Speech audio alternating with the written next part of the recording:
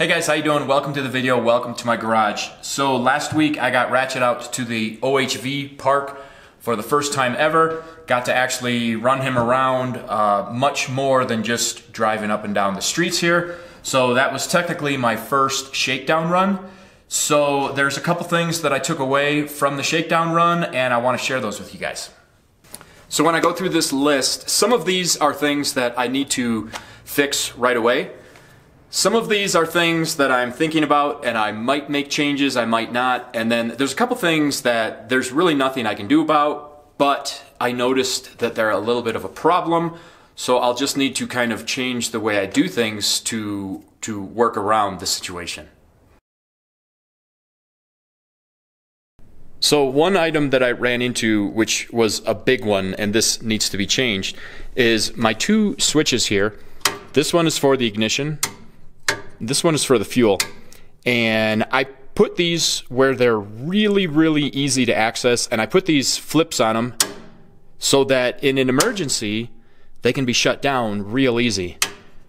What I didn't take into account is that when the steering wheel is on here, you know, it doesn't seem like it would be an issue, but when I was out there playing around and things are bumping around, twice what I did is when my hand came down, it flipped the ignition off. That happened twice, and that's actually a pretty serious issue. Like, I definitely don't want the engine cutting off right before I'm going up a jump, or if there's people behind me or anything like that. So I think what I'm going to do is probably change things up here, probably slide this over so it's right here. And then for these two switches, I still want them to be accessible, but I don't want to bump them. I'm probably going to make a piece under here that steps in. I'm probably going to mount those down there. But what I'm going to do for the interim is I'm just going to take off these flips so that it's just the switches, because if it's just the switches, there'll be a much smaller chance that I'm going to just accidentally flip them off. Another problem I had is the idle speed. When I've run it around the neighborhood streets here a little bit, it's kind of warmed up a little bit. It's gotten up to, I think, 170, maybe 175.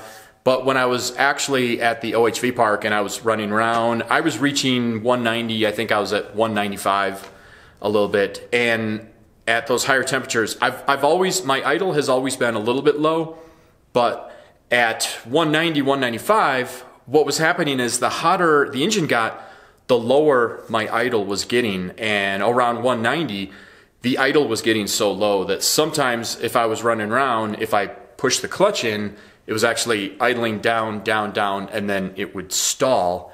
But that one I actually already fixed. The day after I got back from the OHV park, I plugged in the laptop, and on the Infinity Tuner, there's a setting in there that they use as like a scaling mechanism. This is specifically for the drive-by-wire.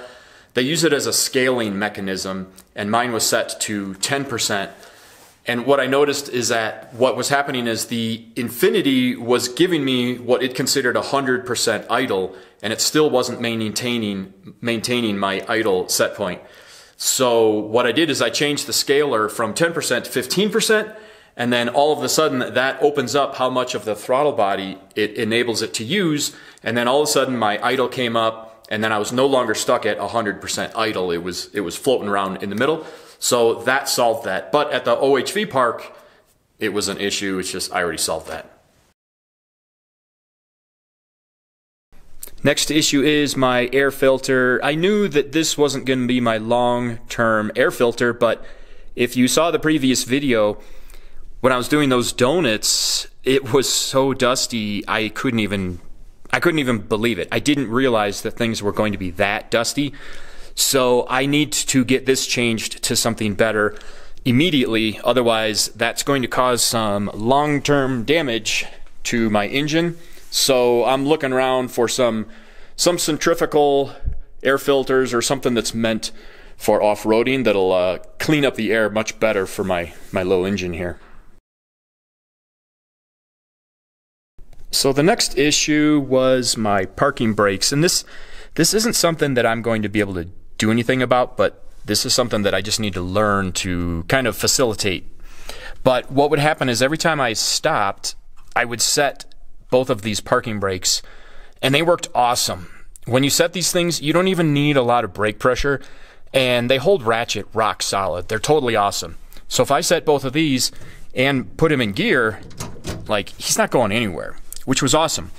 But what was happening is every time I would hop in him, I would get in here and I would get all buckled in, get my seatbelt on, ready to go, start up the engine, and then I would remember that I set the brakes, and when I'm buckled in, I can't reach those. They're just a little bit out of my reach. And so I would have to unbuckle, undo it, and get out of here. And if there was a way I could reach those, that would be awesome. That's why I originally had them set up here, but obviously that having the brake lines run up here was too much of an air pocket. So I'm not going to do anything to move them, but I need to teach myself right before I buckle in to undo these and then strap in. Another thing I had going on, and this is one of those things I knew it was going to be a problem, but I don't want it to one day ruin my day for such a stupid thing, is right now the AE Infinity does not control my alternator. Once I fire the engine up and it's running, I hit this, it says auxiliary, but what it does is this grounds out the charging wire on my alternator, and when I hit that, then the alternator starts charging. But I have to remember to hit this, and what I need to do is remove this and integrate that grounding wire into the Infinity and have the Infinity look at voltage, and when the voltage gets low enough, have the Infinity then control the alternator, and then it'll ground it out when it's too low, and then it'll unground it or have it stop charging when the voltage is up higher. Because at some point in time, I'm going to forget to do this, and my voltage is going to go down, and the Infinity will give me an alarm if the voltage gets too low, but if I don't catch it in time, it's going to run the Infinity out of voltage, which is very bad for the Infinity. So I need to get this integrated into the Infinity. Another thing that was a nuisance is this.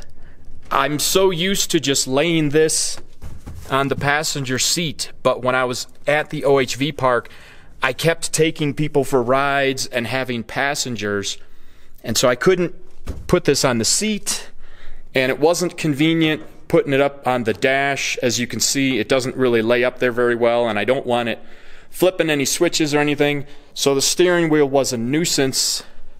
I need to put in some sort of a steering wheel hanger like the drag racer guys have, so that when I'm getting in, getting out, I can just hang this and not have to worry about it. That's not a big thing, but it was certainly a pain in the butt at the park. So when I was at the park and I wasn't driving, I'd just be hanging out by the trailer. Sometimes somebody would come up and ask a bunch of questions about Wratchet. Obviously, that's going to happen. He's a custom vehicle. And I would tell them all about it, because obviously I enjoy doing that. What happened more than once, and I didn't think this, I never even thought about this. What would happen is they would be over here looking at it, and they would, for some reason, everybody wanted to lean right here. Everybody wanted to lean right here.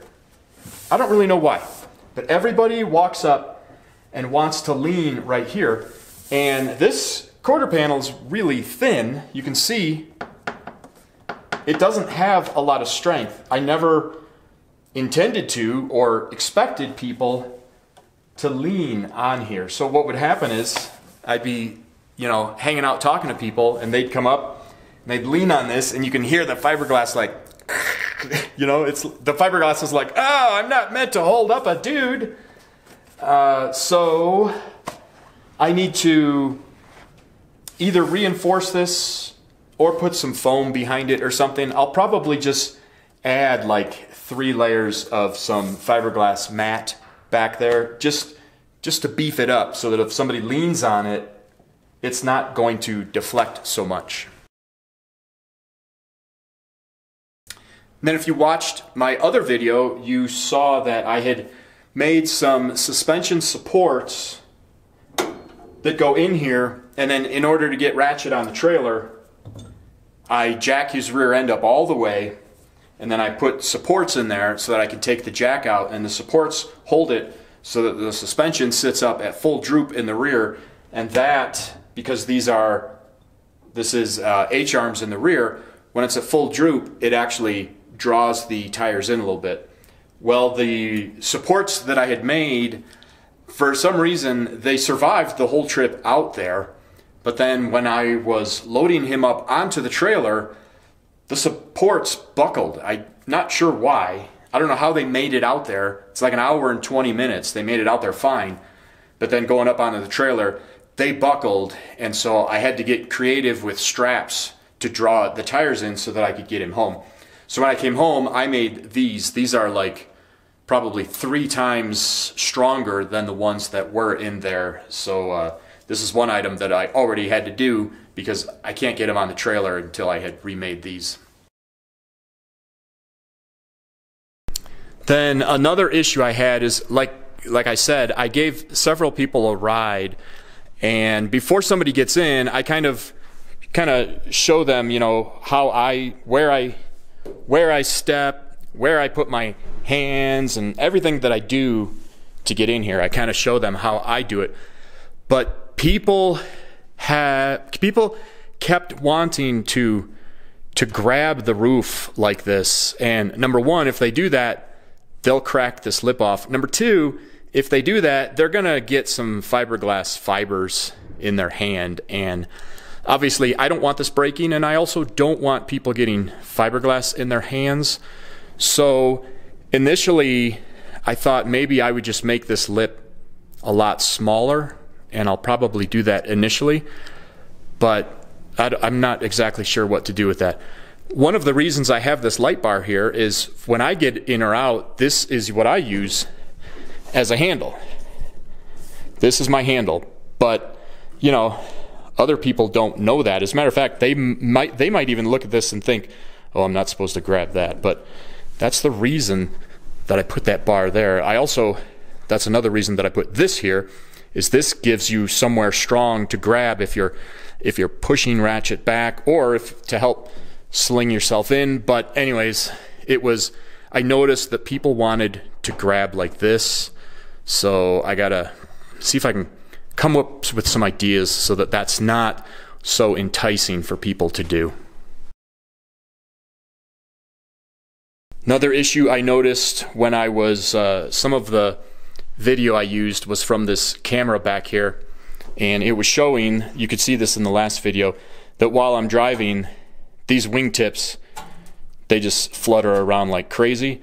So I think what I'm going to do is actually draw them in a little bit, and I'm just going to make a bolt point where they bolt onto the frame here to hold them solid. And I also kind of like how it draws them in a little bit, and it gives me a little bit more room when I'm walking in here. So I need to do that, because in the video it looks like it is possibly going to just shake itself off before too long. So that's it for the takeaways. The next time I'm out there, which hopefully will be next week or the week after, I'm going to hit the track in the middle pretty hard, so there'll be a lot more. Like on that outing, I'll be making some adjustments to the suspension and possibly playing with the engine a little bit. But on this shakedown, I don't know if that sounds like a lot of things that I found that needed some attention, but all in all, I don't think it's a lot of things. It was actually a really good trip. The engine, aside from that idling issue, ran really well. The suspension was good. I didn't push it real hard, but the suspension was really good. The engine sounded really good. I'll definitely try to capture some of that on the next outing. I think the engine sounded really good. Like I was psyched in the chassis there when I would be just accelerating. It sounded really, really good. And this engine probably has around 220 horsepower, which isn't a lot, but man, it felt good. It felt like I was really happy with the power. I'm going to want more, and I'm expecting to play with a turbo on this, but for now, I'm really happy with it. It was pulling good. You saw it did donuts, and once it's going on the donuts, it's in second gear, and it's spinning the back tires like nothing. You can throttle up, throttle down. It's just spinning the back tires, no problem. And if you look in the video, you can see it's really squatting. It's got all the weight on the rear end. The front end is practically at full droop, and it's just ripping those tires loose like nothing, which was fun. And I'm looking forward to getting better at doing the donuts and all that stuff. That was that was really exciting. I don't know why, but it's like driving a full-size radio-controlled car, you know. So anyways, it was a really successful trip, and I'll change some of these little things before the next trip, and then on the next trip I can lean a little harder on the suspension and on the engine. Like I want to play around with the rev limiter so I can be a little bit more crazy with just high RPMs and stuff like that. But all in all, I just wanted to share the takeaways from the Shakedown because you know, you don't usually hear people talk about the bad parts of their builds and stuff like that. So I wanted to share it with you guys, and that's it.